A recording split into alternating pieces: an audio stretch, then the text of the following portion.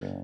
This process that you've been describing, learning how to most effectively speak in public, um, reminds me of this quote that I wrote down, something you said. I'm going to read it to you. I want you to react. Okay. I promise that right now you are radically underestimating your capacities. Test yourself. Throw yourself out into some impossible, insane thing and see if you can fly. I had that in my show prep, Mhm. but you're talking about purposely generating discomfort for yourself. We are so inclined to fall back into the comfortable and Mhm. into the routine, and we all underestimate our minds and our capacity. It's so awful. People make constant excuses for themselves. The most common, which well, there's several common ones, but I didn't have time. That is the biggest bullshit excuse anybody ever says. I mean, anybody who says that you should just wipe that phrase out of your vocabulary. Listen to what you're saying. You're saying, I didn't have time. That means you perfectly allocated your time to all the things you had to do, and you can't have reshuffled anything. You couldn't have done things more efficiently. That I think it's just nonsense. I Can you didn't think? have I'm time. curious. Can you think of an example where somebody said I didn't have time, what it was, and why you thought that was But bullshit? it's almost always something that they didn't really want to do. I Hmm. mean, that's why we use that phrase. And then you have to ask yourself, well, why didn't I want to do it? Maybe I need to change the nature of the task. Maybe I need to gamify it. Need to do something to it so that suddenly I do have the time. Another one that you hear is people say, "I'm tired. I'm just tired." Hmm. Um, okay, I'm not saying that people never get tired. Yes, people get tired, but we are so inclined to want to jump to that excuse all the time. And the more you say I'm tired, the more tired you are. And it's just nonsense, really. You're not really tired. You just don't want to do the thing that you've been called upon to do. What I like to do is do the hard things first, and then you feel that sense of satisfaction and get that adrenaline rush that comes from having completed something, Hmm. and that's what inspires you. People can feel tired because quite often we just psychologically know there's something we're supposed to be doing that we don't really want to do, and so we put it off, we procrastinate as much as possible, and that's like mentally exhausting to us. So these are the kinds of tricks that you have to engage in. Another thing that makes people feel like I'm out of time, I'm tired, I can't do that, is that we too often do things that we wish we hadn't done. Overeat, fail to exercise this morning. There's a lot of things we do in our lives that are just sort of bad for us, but we persist in doing them. So I think part of generating a hopeful sense of creativity and being more productive is to live better lives, essentially. Get more disciplined about what it is we want to accomplish and connect our long-term goals with our short-term behaviors. That's Sure. really important. Whether it's you want to lose weight over the long term, then don't eat that tub of ice cream now. I mean, but it's funny. Our minds are funny. We can continue to sustain a long-term goal, even though the steps that are required to get there are not being taken in the present. We make every excuse for whatever we want to do now, without assessing the wisdom of what we're doing right now relative to the goal we want to accomplish. It's like we have intertemporal discoordination problems between our actions and our goals. You're absolutely right. I know from experience I've had a lot of those. And I think not really having a clear mission or having a clear vision, it it makes the doorway too wide and too open for all of these things that can come in and wind up on a person's desk that, they look at and the ultimate decision is, oh, I'm too tired or I didn't have time because these things got here that they didn't want there. They're not motivated to do those things. Like sometimes if you're doing something to get somebody to leave you alone, you know, like, hey, Brett, will you do this thing for me? And I don't want to do it. I should just ask. I should bring it into my organization system and say, does this in any way advance my mission? And if the Right. answer is no, maybe it shouldn't wind up on my desk at all. And maybe I think it's about being more discerning and just being able to say no, no, I will not do that. I think That's that's a good. tough thing to say to people, though. It is, and how do you motivate yourself to say that? One thing to think about always is the opportunity cost of what you're doing right now. Like whatever you're doing, you have to consider the thing that you've given up to do it, and remember that that's the price you're paying. Hmm. And so it's a matter of economic logic, and this is why studying economics is a good thing. So you're always aware of the price you're paying for whatever your actions you're doing. The life is full of trade-offs, and we're always trading one thing for another, one task for another task.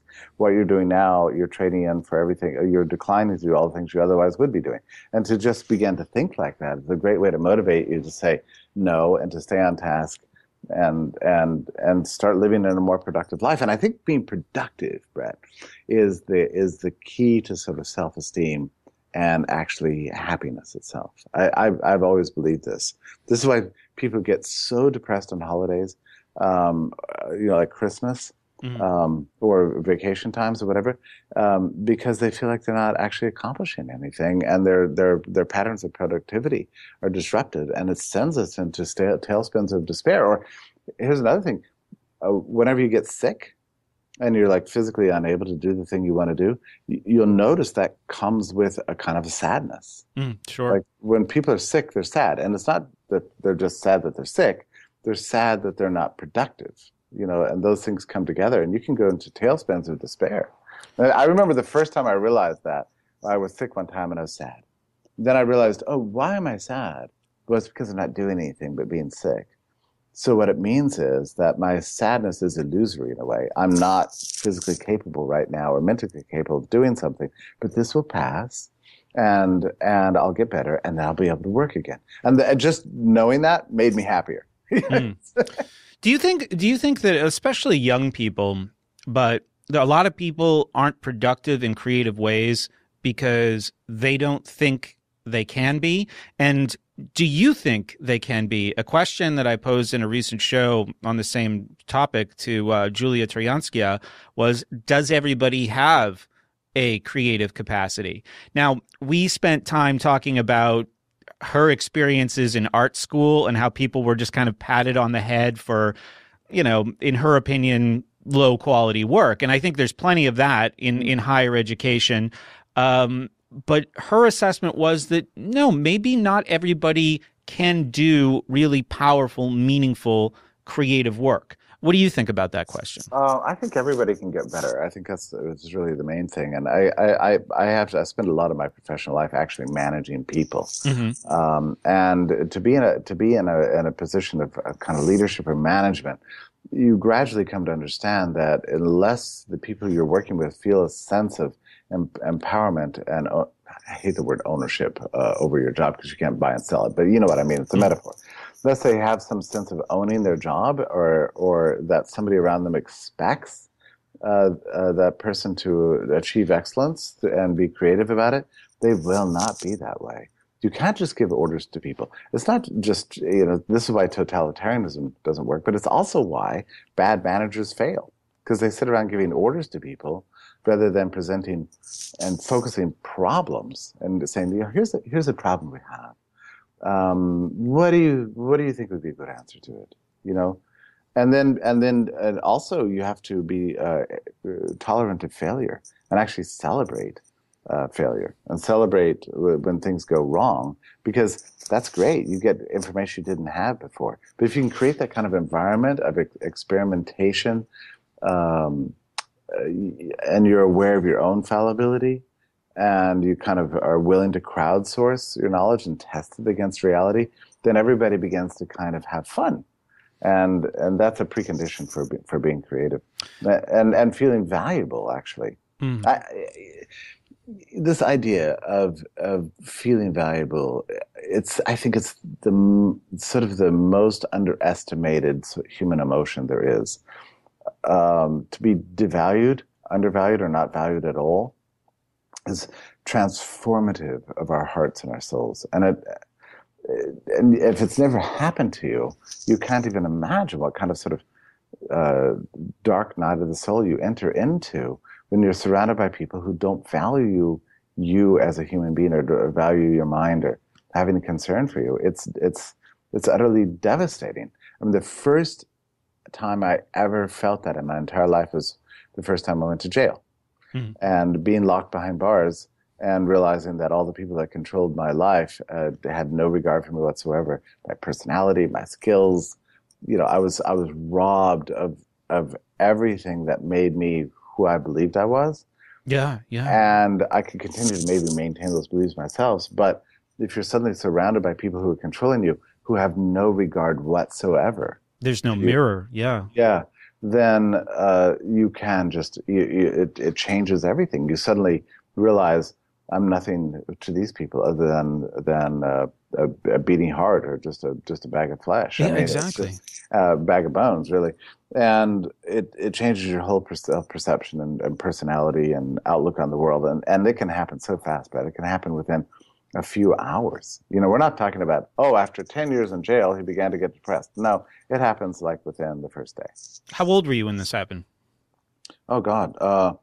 So I think this happened about maybe 10 years ago or something. Oh, so all right. So you Yeah. had a fair amount of life experience under your belt. Yeah, and it was just having, and that's what we do. Our whole lives are kind of structured this way. We want to be around people who value us.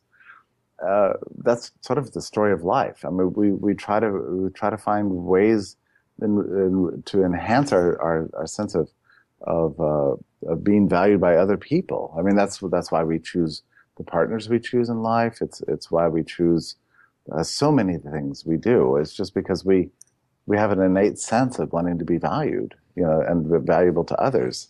To be valued and to be valuable to others. I don't know, it's a self-preservation instinct or whatever it is. But when suddenly that changes and you're not given that opportunity, which I'm sorry to say is basically the story of the classroom these days, and it's the story of public school, Hmm. then it changes, who we are. And it just doesn't matter what we think about ourselves if it's not reaffirmed by anybody surrounding us, and if we're not given the opportunity to serve others. Yeah, it's utterly dehumanizing. Yeah, I'm trying to think more carefully about talking to generally about the school experience and the school to jail comparison. But while opportunities for self-expression and creativity, I think, do exist in a person's life between the ages of 5 and 17, they are robbed of just countless hours of time where those things could be fostered It's and it's a it's further an developed. artificial world. Yeah, it's terrible.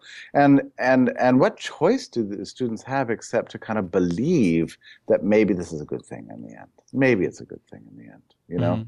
And so they vaguely acquiesce, and so by the time they're 18, they've come around to the view that, well, maybe the adults are right. Maybe this is what's good for me. Maybe this is the way that I prepare for a happy life.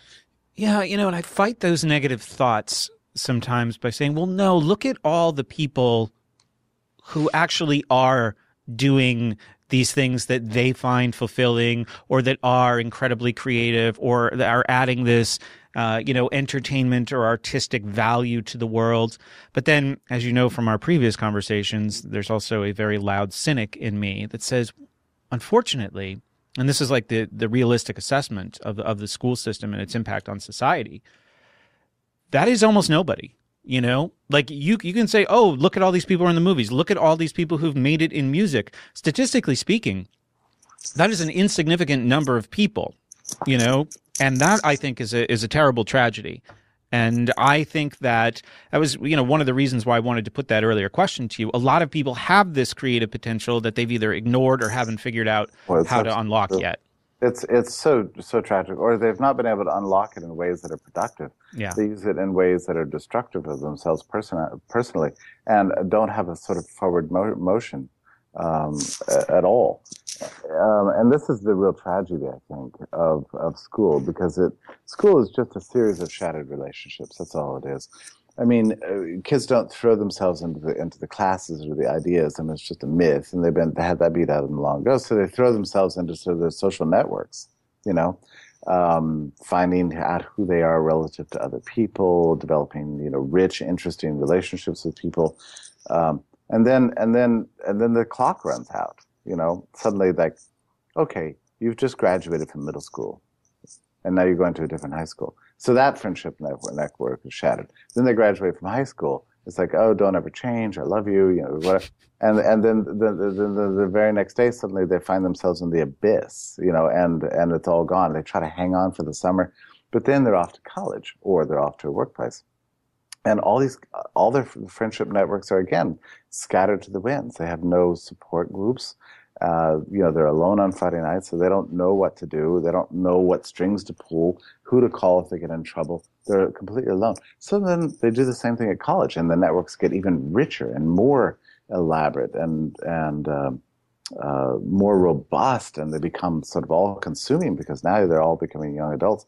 And then graduation happens, and oh my God, now calamity begins because everybody's scattered to the winds again. You have nothing to show for all that you did. All your exercises of creativity and social organization and network building and all the things that were an extension of your human personality are now just thrown away, just trashed. And you're facing a world where everybody, all the adults seem like they're kind of getting along just fine, and you experience a kind of like a deep sense of grotesque level of alienation. And you're faced with massive amounts of student debt, and you don't know what to do. This is the reason for the massive amount of depression that people feel in their mid-20s. A sense of never having grown up and having no viable future, being saddled with debt. And also a sense of, like, for the first time, realizing that everybody lied to you your whole life. You did it right, and there's no payoff. And that's terrible. That's truly, truly terrible. So it calls upon, a deep, and that's the default, I think, for millennials, actually. We were talking earlier about the song called Stressed Out, and it's a sad song in many ways because the song is longing for the good old days. And he says, I wish we could return to the good old days when our mamas sang us to sleep, because now I feel nothing but stress and a person standing over yelling at me, wake up and make money, Mm-hmm. And it's a deeply sad song. For a whole generation to have that kind of reactionary attitude that I would like to return to the old days, that's unnatural. That's unhealthy. If you're 22, you should be singing more like Taylor Swift. 22, I don't know about you. That should be your song. Mm-hmm. Not wish I could return back to the good old days of security when mom took care of me when I was sick and I wasn't, feeling, this sort of sense of being lost and alienated. With your whole life ahead of you. With your whole life ahead of you and no sense of how to navigate it. Right. This is why so often that people fail in their first jobs out of school. They don't do well. They don't know what it means to add value to a firm. They can take orders, but actually taking orders is not a very valuable skill in the commercial marketplace. You have to be able to create value, and in order to become valuable, you have to create more value. You have to put in more value than you take out.